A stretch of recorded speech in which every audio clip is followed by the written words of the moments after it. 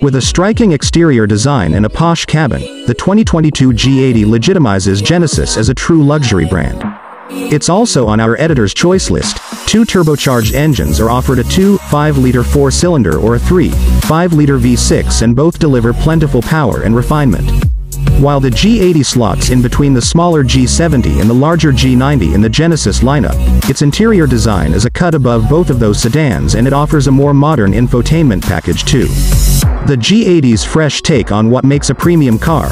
Premium puts it near the head of a competitive class of luxury sedans, which includes established nameplates such as the Audi A6, the BMW 5 Series, and the Mercedes-Benz E-Class. A sport model joins the lineup for 2022, and it comes only with the turbocharged V6. Genesis says the Sport will come with a rear-wheel steering system to aid in handling, and the car's suspension has been retuned to enhance agility. Sport models will wear unique design embellishments including slick 20-inch wheels, reworked front and rear bumpers, a 3-spoke sport steering wheel, and carbon fiber dashboard trim. The best value among the various trim levels appears to be the 2.5T Advanced, which adds several high-end features that easily justify the price increase over the standard car. The advanced trim comes standard with 19-inch wheels, a panoramic sunroof, ventilated front seats, 3-zone automatic climate control, a power trunk lid, and a 21-speaker Lexicon stereo system. With its primary focus as a luxury car, the G80 offers a properly upscale interior. Its cabin showcases an elegant design with a streamlined dashboard, soft-touch surfaces, and rich-looking materials.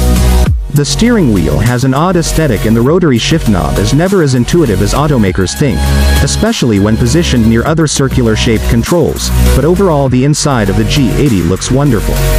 The sedan offers desirable features such as a 12.3-inch digital gauge cluster, ambient interior lighting, a head-up display, heated and ventilated front and rear seats, and more.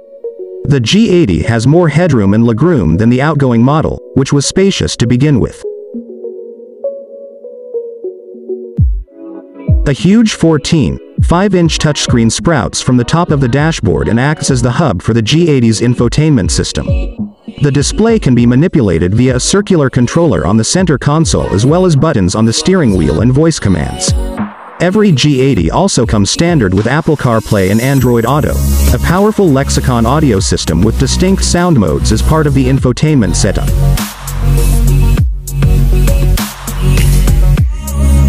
The entry-level G80 comes with a standard turbocharged 2.5-liter inline 4-cylinder engine that makes 300 horsepower with either rear or all-wheel drive.